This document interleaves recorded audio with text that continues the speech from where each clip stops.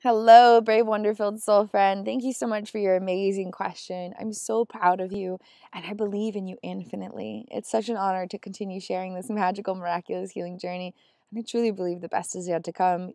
You are already enough. You are already worthy, and I'm so proud of you for every healing journey investment that you are courageously embracing right now, and have and will continue to. So, peeking your question, tips for dealing with the needs of these child parts who have the loose threads of attachments kind of stuff and can experience proximity seeking behavior. So, what a beautiful question. What a beautiful opportunity for healing. So, in this process, these aspects of your consciousness are seeking an adult sense of security, and you can provide that for them.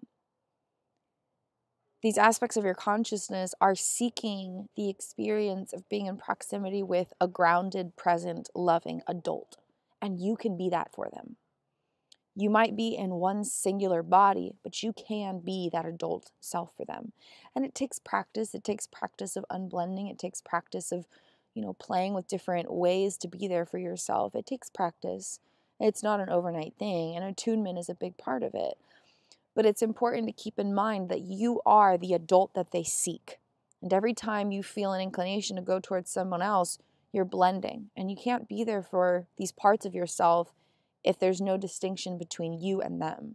So investing in unblending continuously, ongoing, all day, every day, it's a constant thing. And the more you do it, the more possible it will become, because you're rewiring your brain so that you can have distinction between these aspects of yourself. And the more distinction there is, the more chance you'll have to be there for them, which is awesome, because that's where the magic happens. So continue practice unblending.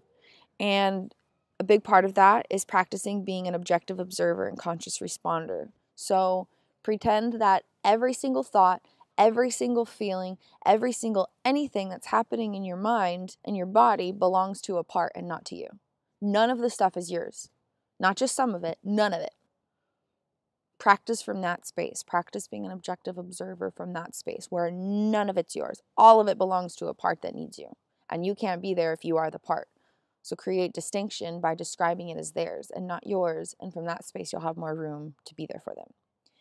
And then really amplify your daily rituals, because that's what's really going to help them feel like you're an adult being there for them.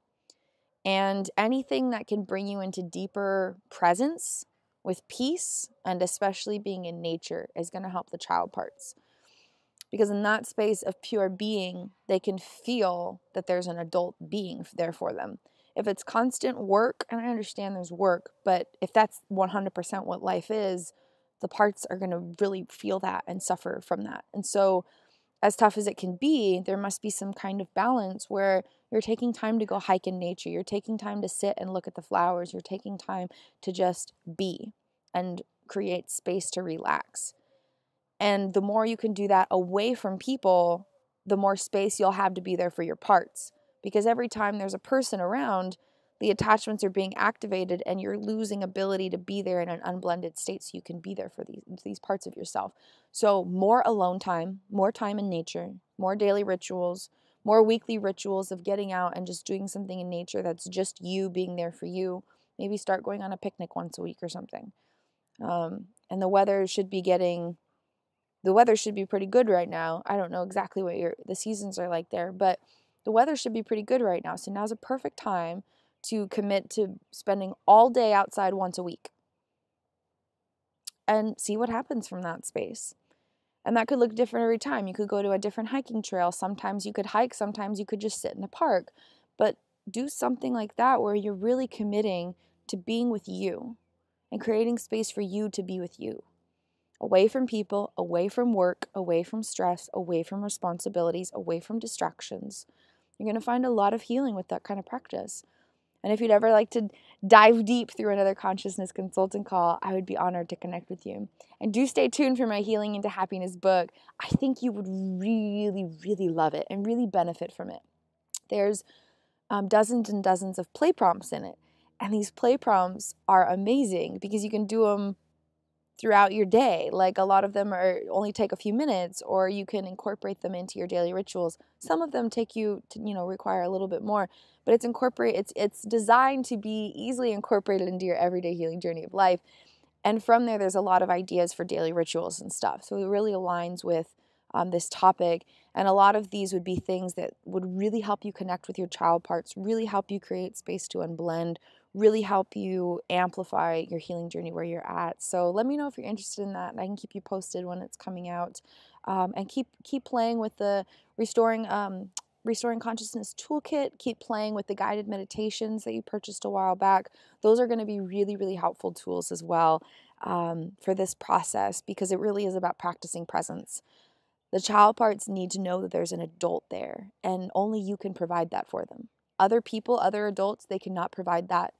If you even try to have that happen, you're just going to blend worse and have less of an ability to be there, and things will only intensify within you rather than become healed or resolved. So please do make sure that you are being the adult that is there for them, and not allowing other people to step in, because it's only going to set you back.